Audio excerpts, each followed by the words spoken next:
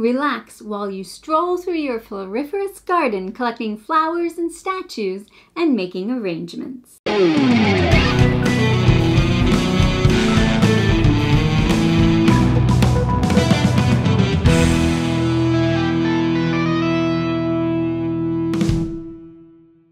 Thank you for joining me at Tantrum House Studio D. I'm Melissa Delp. Floriferous is a set collection game for 1 to 4 players that plays in about 20 to 30 minutes.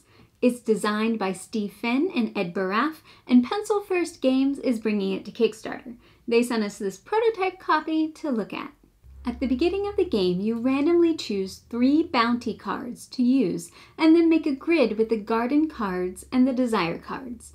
The number of cards will depend on the player count. Players receive a gardener pawn and flower tokens. The game is played over 3 days. Each day, players will collect 5 cards to add to their player area. At the end of the game, you'll compare the cards you've collected to the different scoring opportunities, and whoever has the most points wins. When it's your turn, you'll pick an available card in the next column and move your pawn to that spot. The flower cards have several attributes: the kind of flower, the color, and some even have bugs on them.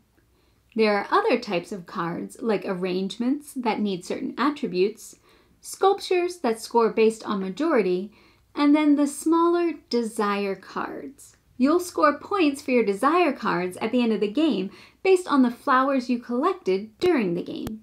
You can complete a bounty card at the end of a day if you've met the conditions of the card.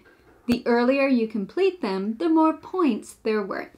At the end of the game, you'll also get points for the stones you have, 1 point for every 2 stones. And whoever has the most stones earns the cup of tea, which is another 2 points.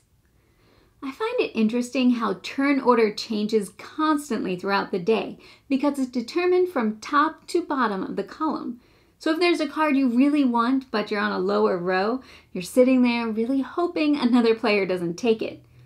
You might even take a card at the top that isn't as good, but then you'll have a better choice for the cards in the next column.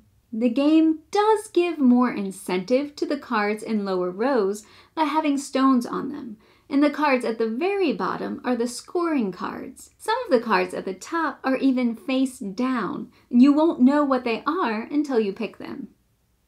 There's variability with how the cards come out in the grid and which bounty cards are selected. I've played with 2, 3, and 4 players, and personally, I liked it better at the higher player counts because there are more choices available in the columns. We also played with the early spring mini expansion, which will be available for free to Kickstarter backers. The expansion gives players a little more control. Each day you can play one of your special cards to either peek at a face-down card, swap 2 cards in the same row, or swap 2 cards in the same column. Using one of those cards at the right time can really help you out. I think this game really fits with the other games in the Pencil First line like Herbaceous, Sunset Over Water, and the Whatnot Cabinet. It has the same designers, including solo gameplay from Keith Mateka. But this one has a new illustrator, Clementine Camperdow. Her illustrations are great. The flowers are so bright and beautiful, and the sculptures are whimsical. The iconography also works well. The flowers and bugs have icons, and each color has its own shape. I've enjoyed the other Pencil First games that I mentioned, and I really liked this one too. Sometimes you have tricky decisions. Do you go to the bottom row for a desire card? That could be worth a lot of points. Do you try to get a lot of bugs to complete the bounty cards? You try to stay near the top of the column so you have more choices on your turn. Lots of things to think about. So, if you're looking for a casual weight set collection game with beautiful art, then be sure to check out Floriferous from Pencil First Games on Kickstarter.